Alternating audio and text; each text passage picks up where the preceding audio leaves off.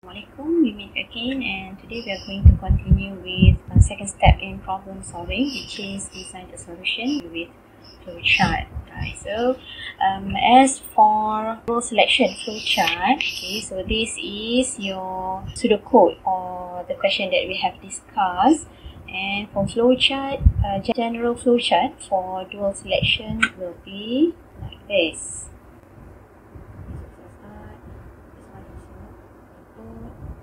And process and we should do it here, and we will have the selection or the section of decision.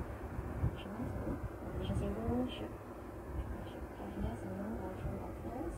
Then this is happen. Alright, so this is the general form. Based on our pseudocode that we have been discussed, we put it using the symbols. So start, stop. Weight in kg, we will use parallelogram. Okay, BMI, weight in kg, this one is a process, so we should put it inside the rectangle. Print BMI, we should use parallelogram. Okay, if you have the condition, so the condition should be put inside the decision symbol. So this one is the output, so we should use parallelogram. So else, okay, kita akan tunjukkan kaitan dengan yang ni. So this one is also your output, so it should be like this.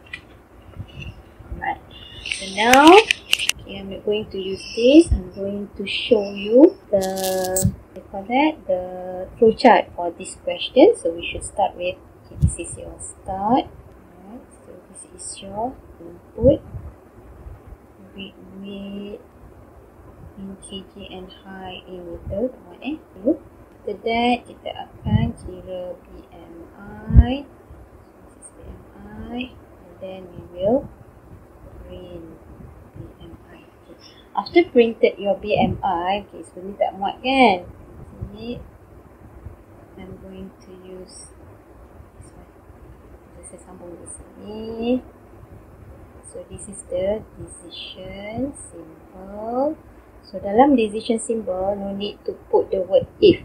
You just put your condition. So my condition will be BMI greater than 25. So I add in question mark because bila soalan, you should have the answer either true or false or yes or no. So yes or no or true or false, so you boleh letak sini or sini, tak kisah. Terbalik-terbalik pun tak ada masalah. So I put my yes here, true, and my no here. So what happened if this condition is true? Okay, refer to your pseudocode. If this condition is true, you're going to print this. So yes, you're going to print, oops, count your calories. If false, you will print good. Okay, after that, your and if should be, this is your and if on your flowchart. And right, so I will do it once again. And we will start with start levels weight in kg. This one should be inside your parallelogram. That and I in this one should be inside your rectangle. Then we will print BMI parallelogram. After that, you will have your decision symbol. BMIU greater than 25. So then akan keluar yes or no. Akan true or false. So if true, it will display down your calories in your calories, and if false, print the word good. Right, so before you end your, before you stop, so this is your and if, and this is your.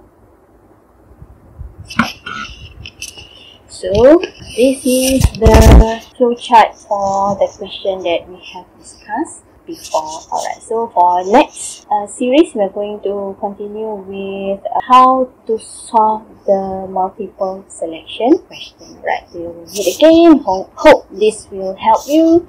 And thank you and goodbye.